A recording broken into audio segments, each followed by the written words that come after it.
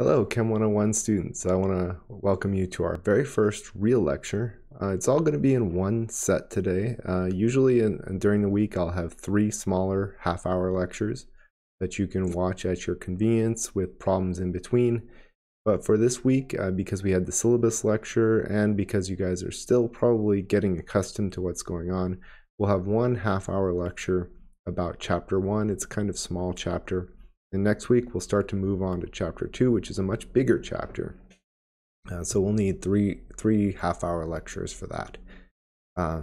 But we're going to just start by defining what chemistry is and talk about how chemistry is a science and what scientists do to gain knowledge in chemistry. So just a very simple statement of what chemistry is it's the study of matter, the stuff of the world, things that you can taste, touch, smell. And also the energy is associated with what happens with these. Like when you burn a piece of paper or something, it makes energy. So that's what chemistry is all about. In addition to learning chemistry this semester, I do have some overarching objectives for you. As I said, next week is a bigger chapter. It's about measurements.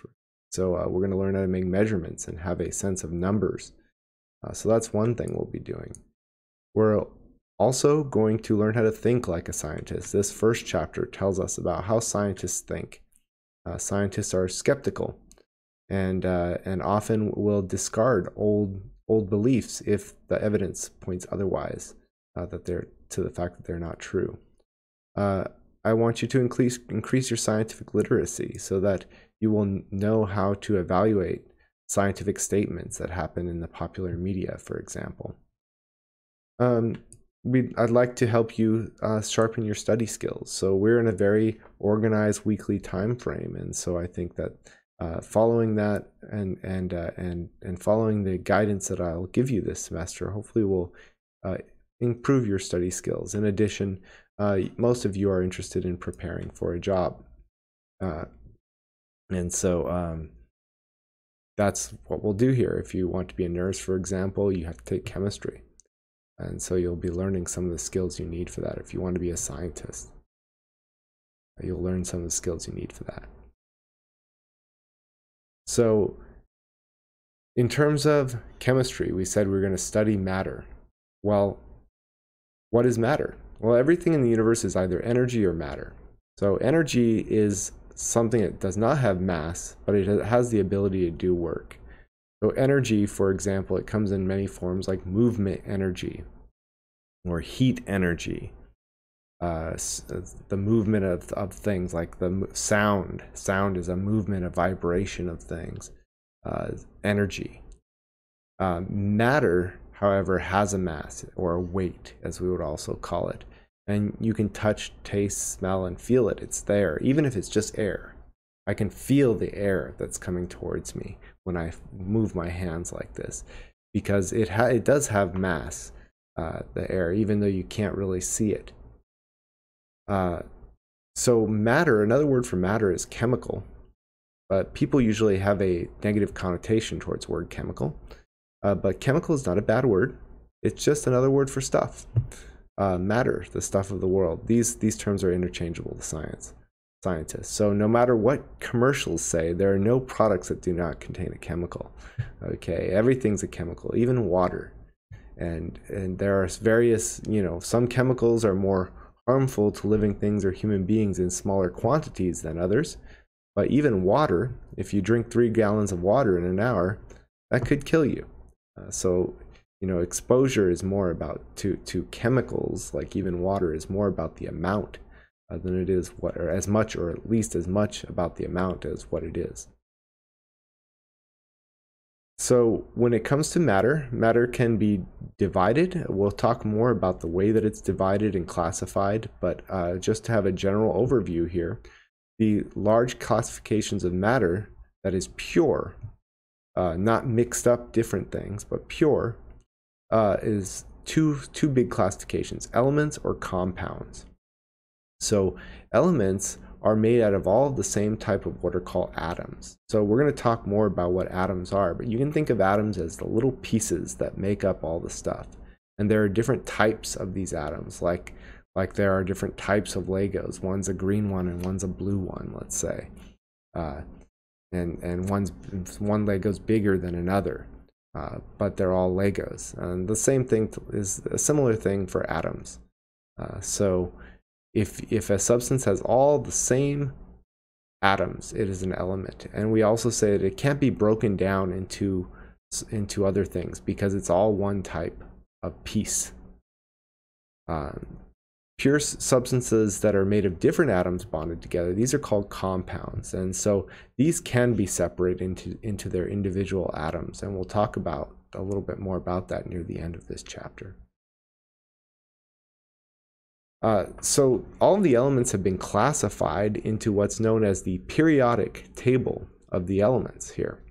And it does have a kind of funny shape. We'll be talking later about why it has this shape. But you may recognize some elements. For example, silver is an element you might recognize. Whoopsie. Silver is an element you might recognize here. Gold, another element you might recognize. Mercury here. Sodium, perhaps. You don't really see sodium very commonly by itself. A lot of the others may be unfamiliar to you. But we'll be talking more about the elements and compounds which are made of more than one type of element. These elements also have classifications based on their colors. We're going to come back to those classifications, but eventually I want you to be able to talk about these classifications and know what they are, and to know, for example, all of these are called alkali metals, and all of these are called alkaline earth metals here. And there will be test questions about that. Here is a different type of periodic table of the elements that has pictures of the elements. So again, you can see like gold right here and silver, copper, elements you may know. If you take a look at this table, I like this table because it shows pictures of all of the elements, and you can see that from about right about here, all the way to the left, all of these seem to have similar types of properties. Take a moment and think about what's similar between these. They all seem kind of shiny, and a lot of them are silvery color, gray color, shiny. These are properties that indicate to you probably that these are metals. So you'll find is that most of the elements are in fact metals. And metals have particular properties. They conduct electricity, like you can have a metal wire that conducts electricity. Your pots and pans are probably made out of metals. They conduct heat, they get hot on the stove. And so those are the kinds of properties that make a metal. You can usually bang them and they will bend. Whereas if you hit a piece of something else like charcoal, which is made out of carbon, or if you hit a diamond really hard, they will break. Diamonds, it's hard to break them, but they will break and shatter instead of being bent. But metals get bent, and there are reasons for this. So as we move on, we'll talk about the reasons why metals are different from non-metals. But you'll see that most of the elements here are metals, all of these from here down. And only the top corner here are non-metals. These are the non-metals. Relatively few of them right in here. If you want, going back to the previous table, you can see the dividing line. These blue ones are called semi-metals. They're between the metals and the non-metals. And then all the dark blue and purple ones here are non-metals. And then the rest, all the way over here, are metals.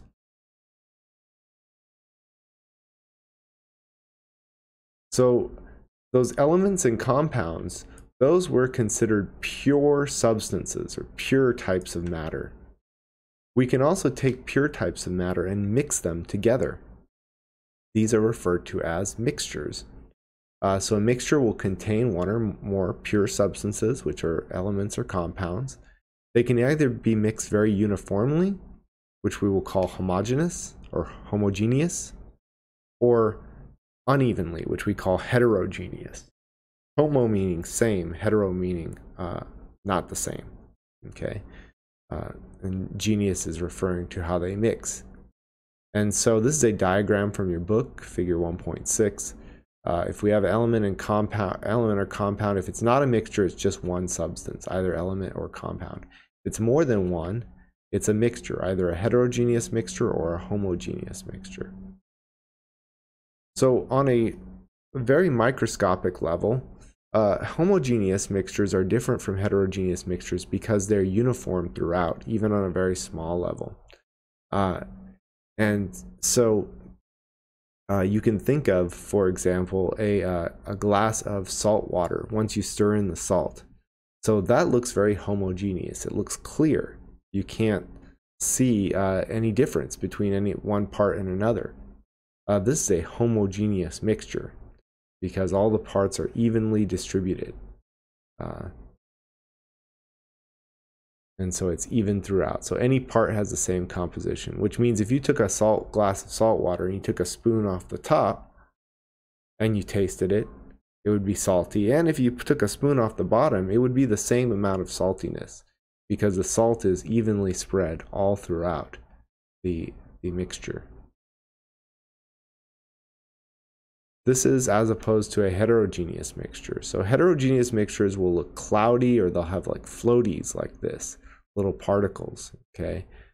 So a mixture has an uneven distribution of the components that it has. It will often settle into layers if you leave it to sit. So an example would be like oil and vinegar salad dressing, Italian salad dressing. So if you shake it up, it will be well mixed. But then, as you let it sit on the table, you're eating dinner or something, and you let it sit on the table, it's going to settle out, and so and you'll get layers. And so this isn't a heterogeneous mixture. So hopefully you wonder, why do some things make homogeneous mixtures and some things make heterogeneous mixtures? How come some things mix so well and some things don't? And that's a question we're going to answer as we move along through this class.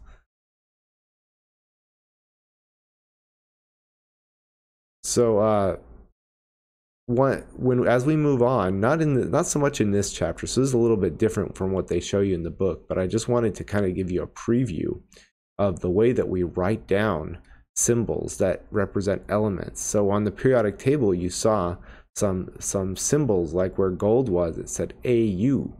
AU is gold. Well, that's strange, right? That gold is AU. We go back, I'll just go back a second here. You saw AU is the gold. And so you may wonder, why is it AU? Well, it's because for some elements that were known a long time ago, the symbol that we use to represent them comes from Latin, because people knew about this element for so long. From so long ago, they had a name for it in Latin. And the name in Latin for gold was aurum, which meant shiny. And so that's why its symbol is AU. And silver was called argentum in Latin, and copper was called cuprum. And so that's why, so gold here, gold, silver, copper. Copper was called cuprum. And so that's why they have these symbols here. So others, they were known in more modern times. They were discovered, and so they have symbols that make more sense, like Li for lithium, or He for helium, right here, Li for lithium. But sodium is Na. This is because it comes from the Latin name natrium. Okay, and so here we have several symbols for different elements. C is carbon, Sn is tin, Co is cobalt, and Al is aluminum. Aluminum is quite valuable, so we recycle it. Yeah, make sure to recycle. That's good for the environment. Compounds. Now, the way compounds are going to be written, so you've probably seen H2O as a compound, water, which is indicating that in this compound, it will have 2 atoms of hydrogen and 1 atom of oxygen. Hopefully you're like, what is an atom exactly? We're going to get to exactly the description of an atom, but again, just think of them as little pieces right now. So in water, there's 2 little pieces that are identified as hydrogen for every 1 little piece that is oxygen. And that's why we have this formula written in this way, H2O, and this is called a chemical formula. There's some other examples. CaO Ca is calcium, O is oxygen. So that's a symbol for a compound with calcium, 1 calcium for every 1 oxygen. Sn is tin, Cl is chlorine. So this is and we got 2 of them, 2 chlorines for every 1 tin. Or CO, carbon and oxygen here, 1 carbon for every 1 oxygen. This is called carbon monoxide. You probably have a carbon monoxide detector in your house. So this is the way that we represent compounds in a written form. And we'll be using that a lot as we move on. They don't really talk about it much in the book, in the textbook, so I don't ask you about it, but I just wanted to give you a little heads up. And as I said earlier, mixtures, they come in heterogeneous or homogeneous mixtures. So we got 2 examples here, salt water, salt and water. Water is H2O, that's its formula. Table salt is sodium chloride, its formula would be NaCl. If you mix those together, you get a homogeneous mixture. They mix very nicely. Whereas if you try to mix oil and vinegar or oil and water, you'll find the oil floats on top of the water. Hopefully you got lots of questions about this, questions we're going to talk about, like, why does salt and water mix so easily? You just stir it up and the salt just mixes right in there and you can't see it. But oil doesn't. And why does the oil float on top of the water or the vinegar, which is mostly water? These are questions that you're going to get answers to in this class. And I think that's what's something that's so great about chemistry is you start to look at all these daily things that you took for granted and really understand why they are the way they are. And we're going to go into answers like that as we move forward in this class. So I have an example problem for you here. At this moment, I think you should pause the video and think about these questions. And then after you pause, think about them, get an answer, and then unpause, and I'll explain to you the answer.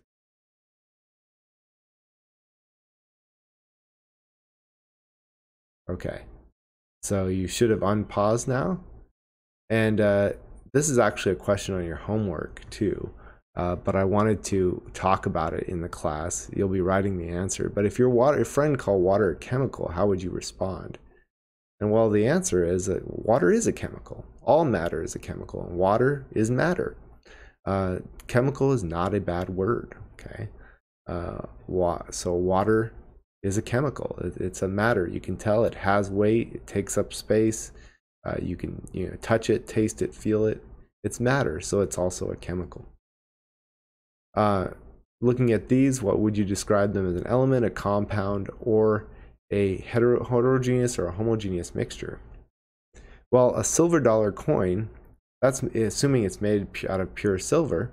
Well, silver is an element, and so this would be an example of an element. Ethyl alcohol might have been the hardest one. Because you might not know if that's an element or a compound. It's actually not an element, but it is pure. It's drinking alcohol, ethanol as it's also called. And assuming that you have pure alcohol, that would be a compound. Seawater is a mixture. Whether it's homogeneous or heterogeneous probably depends on where you're at. If you're at Huntington Beach, where it tends to be stirred up and there's sand and there's seaweed in it, well, it's pretty heterogeneous mixture.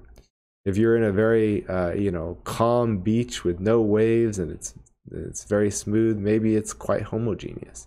But it's probably in most cases seawater is a heterogeneous mixture if you're at the beach. So that could be either C or D.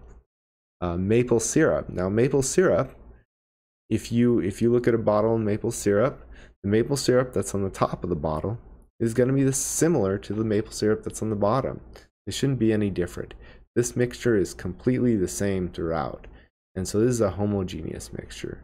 We know it's not a compound because we know it has water in it and sugar. Right? So water is a compound, sugar is a compound. It's a mixture of these compounds and a lot of other things. So maple syrup is a homogeneous mixture.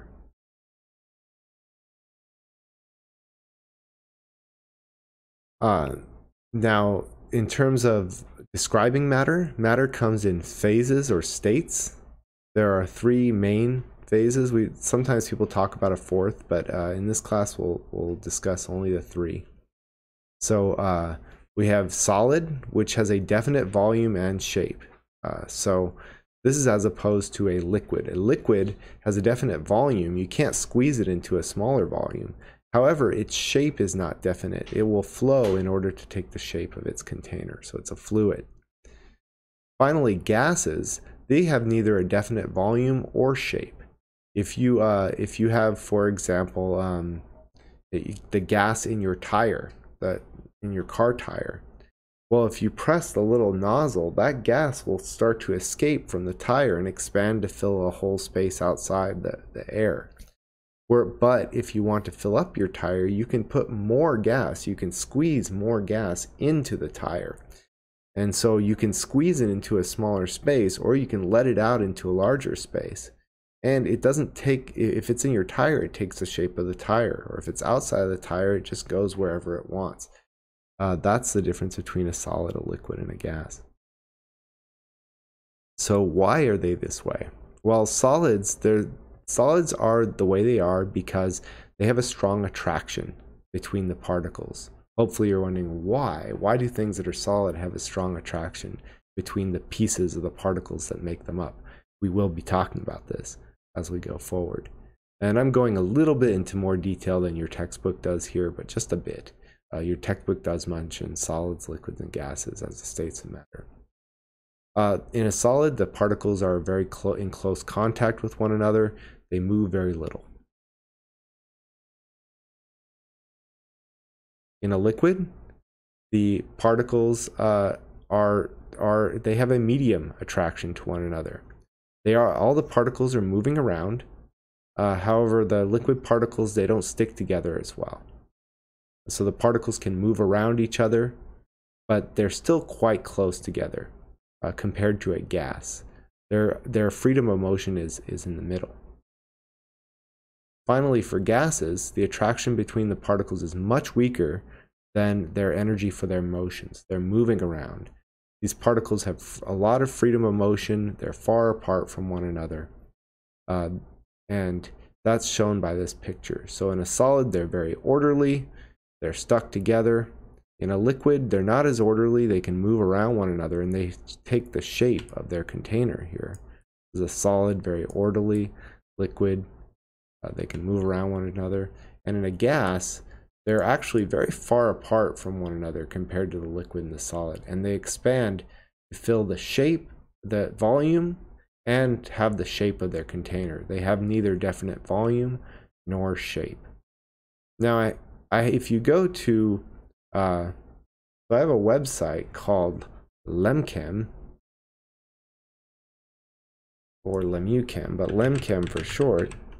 If you go there, you can see a simulation of solids, liquids, and gases here. And this is that simulation. It's taking a second to start.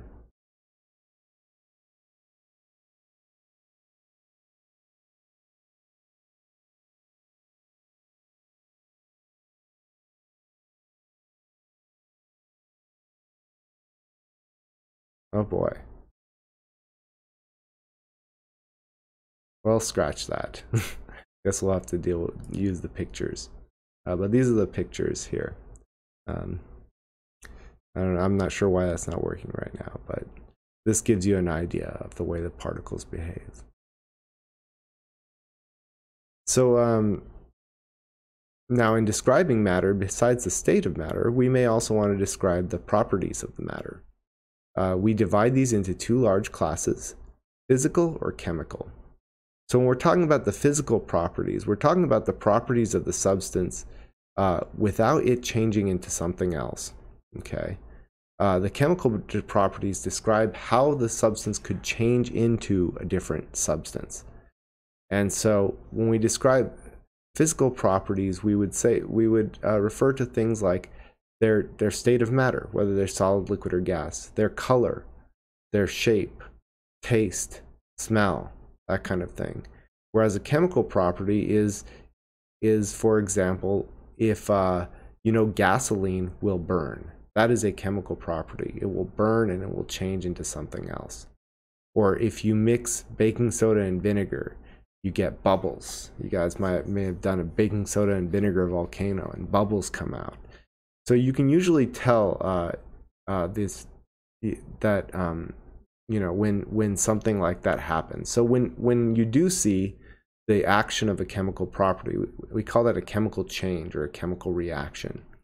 So when the wood here or gasoline is burning, we say that is a chemical change, and the fact that it can do that is a chemical property. And physical changes involve changing of a substance from one physical state to another, but it doesn't change what it is.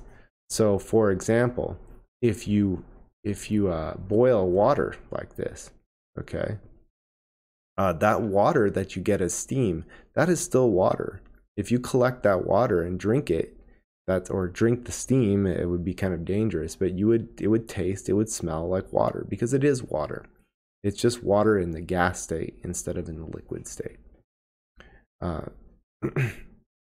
So that's the difference between chemical properties and physical properties, also chemical changes and physical changes. So let's do a few more here. So given what I told you, again, pause the video for a moment, and after you pause, I'll talk about the answers to this. So take a crack at whether these are physical or chemical change. Pause the video now. Okay, so chewing a cracker. Well, if we're chewing it, we're just crushing it up, and so it's just being broken into little pieces. It's still a cracker. So this is a physical change. Now, my biology people out there might know that actually digestion begins in the mouth, though. So, because your saliva can start to break down the starches in the crackers into sugars. So you could say that a chemical change is happening in the mouth too, but it's mostly a physical change. It's just being crunched up. What about digesting a cracker? Well, when you digest anything, what you have at the end is definitely not the same thing you had at the beginning, right? Also, chemical reactions are happening, or chemical changes that release energy that powers your body during the digestion of this cracker. So digesting a cracker is definitely a chemical change. Melting a piece of cheese. Again, depends on what you're thinking of melting. If you're just melting it and you're not burning it, well then it's a physical change. It's just going from solid cheese into liquid cheese. You can tell because it still tastes like cheese, it still smells like cheese. It is cheese, just liquid instead of solid. Or melted around on your chips or whatever, or on your sandwich. If you burn it though, if it turns brown, that is a chemical change. So you can often tell a chemical change because you get a new substance like the bubbles that we talked about before, or you get a browning, or you get a change in color like the browning or this cheese. And so a color change or like a presence of a new substance like gases, bubbles, or something will indicate to you that a chemical change happened. Finally, turning sugar into caramel. Well, again, I made these kind of vague. Clearly, there's still sugar left in when you turn sugar into caramel, but you can tell that it doesn't look the same. You've had a color change. Okay, if you make caramel by putting sugar in water and then you heat it up for a long time till it turns brown and thick. And the fact that it's changed color to a brown color to make the caramel tells you that this was a chemical change. Maybe not completely. There's probably still some sugar that wasn't changed in there, but it's definitely something changed because the color changed. So finally, for the last part here, we'll talk a little bit about atoms. We're not going to get into too much detail, but I just wanted to kind of define very simply what an atom is. I like to start a little bit early with atoms compared to the textbook. An atom is the smallest part of an element that still have the properties of that element. So a pure element only contains one type of atom. A compound will have 2 or more of these types of atoms. And again, you can think of those like Legos for now. Okay, you have a blue one, which is one type of Lego, and a red one, which is another, and they can connect together in certain ways, right? Except these Legos that build up the whole world are very small, extremely small, so small you cannot see them. If you had 254 million of them lined up, they would only be 1 inch. That's how tiny they are. So atoms are very, very small. Many elements in nature, not most, but many are found as individual atoms. Many metals, zinc, for example. If they're elements, they will be individual atoms. Some elements come in what are called molecules, which are groups of atoms. These include the ones listed here. An element cannot be broken down into a simpler substance because it has only one type of atom. The way substances are broken down, or the way compounds are broken down into simpler substances, is this way. If you have a compound like boron trifluoride here, that's what this is, and it's being represented by 4 atoms. This orange one is the atom that's the boron type, and the yellow ones are the atom that's the fluorine type. Compounds have more than one type of atom in them. So if we were to heat this up or do some type of chemical change to this, we can make the atoms separate from one another. And that's why you can break compounds down into simpler substances. So compounds, though, can only be broken down by a chemical change. So what you have here in the end, these elements, are something that is completely different from the compound that you started with. Okay. And it's because the atoms have now been separated from each other, and they make something that's not at all the same. We'll be talking more about that as we move forward. Mixtures, however, can be separated by a physical change. Depending on which type of mixture, you'll have to do a different type of physical change. So for heterogeneous mixtures, these are pretty easy to separate. You can think of like coffee grounds and water. You put the coffee grounds with the water, and then they separate by passing the watery part through a filter, and the coffee grounds stay above the filter, right? They can also be separated by decantation. What this means is if you have 2 layers of things, you can pour off the top layer and leave the bottom layer. Homogeneous mixtures, however, are a little bit harder to separate. So for example, if you have salt in water, you can't just pour it through a filter like this. Instead, you have to evaporate away the water. And when we get to experiment 1, you'll see some examples of this. The online lab. Finally, we want to talk about the scientific method. So scientific method is basically how scientists think. It's a way of figuring out things about the world. It emphasizes observation and experimentation, getting knowledge by looking at things. This is as opposed to just thinking about things. So in the old days, thousands of years ago, sometimes philosophers would sit around and try to think hard enough to know about the way the world works. But over time, people started to realize that the best way to find out the way the world works is to actually look at it and test things. And so what scientists will do is take a sample or a small part of the world and take a look at it and study it, because it's hard to study the whole world at once. So they take a little piece and study that piece. Key to doing the scientific method is observation. It centers around observation. Observations come in 2 basic types. Qualitative observations, qualitative referring to the qualities of things. So rather than how much, so we're talking about things like colors, scent, its shape, things like that, things that are not described by numbers.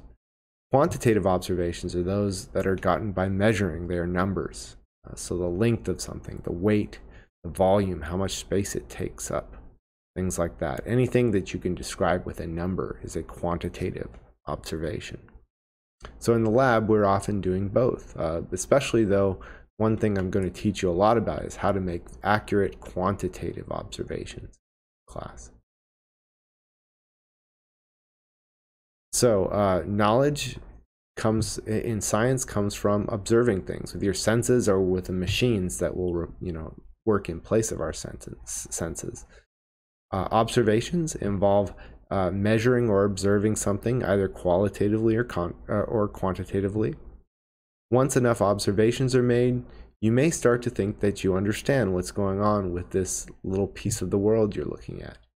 So these are tentative. A hypothesis can then be formed, a tentative interpretation of your observations, or an educated guess, as it's also called. Finally, if there's a lot of observations that all seem to indicate one thing, they may then be elevated to the status of a law. So a law is a bunch of observations about the world that have not been violated. They appear to be true. However, a law doesn't usually tell you why this thing is true. It's just a bunch of observations people have made that appear to always work in this particular way. Then there are the even higher level of knowledge, which is theories. So theories actually try to explain why observations come about the way they are. So they're explanations for laws and other observations that come from a great variety of observations and experiments. In general, the way the scientific method focuses on observation. So you look at the world, you take some observations about it, and then you start to come up with an idea, a hypothesis. Then you make an experiment to test that hypothesis. If it confirms, you keep your hypothesis. If the experiment tells you that the hypothesis was wrong, then you revise or you change your hypothesis. Even if this is something you really thought was true. If experiments repeatedly tell you it's not, then you have to be willing to give it up. That's what it means to think like a scientist. Observations, if enough of them happen and are confirmed with one another, then they can be elevated to the status of a law, right? But a law will be tested and confirmed as well. If the law turns out to be wrong, well, then it's now no longer a law, it's a hypothesis, and we have to test it some more. Finally, if we have a bunch of hypotheses that all are telling us a certain thing, and we find an explanation for all of these, that is now a theory. So the theory can explain the laws and the hypotheses, and we continue to test that explanation and see if it's consistent with what we observe. And that's the scientific method. So scientific theories are validated by experiments. If we ever find that experiments are starting to tell us that we were wrong, that the theory or the hypothesis or the law is incorrect, then these must be discarded or changed in some way. That's the way science works. And this happens, this is how science develops.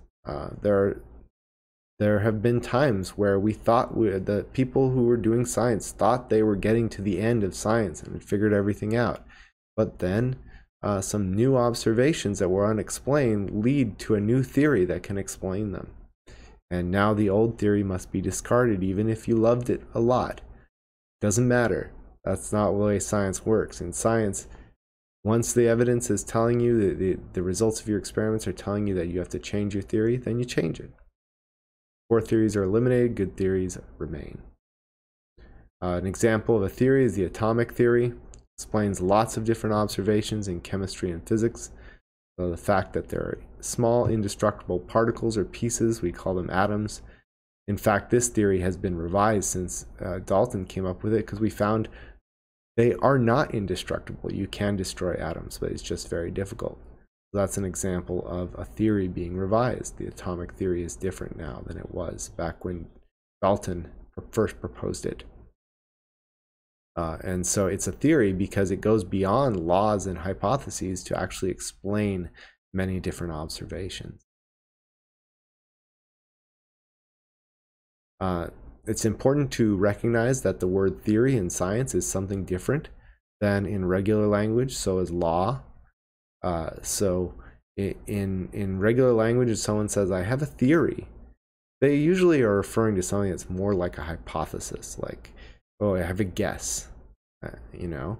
But in science, a theory is not a guess. A hypothesis is the word for an educated guess. A theory is very, very well supported.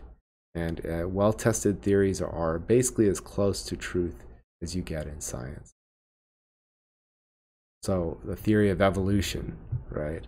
Very, very powerful theory that explains a lot of different observations. It is some of the highest level knowledge that we have. It's one of the most valuable theories. But it's been revised many times because when new information comes, we revise our theory. We don't leave it, just hold on to it. We revise it. Okay. And so that's the end of chapter 1 here. And so now you should move on and do the chapter 1 homework. I'll also have a video for you with an algebra review and the graphing exercise for this week. So we're kind of reviewing some old math concepts as well. And so I'll see you guys on the next video.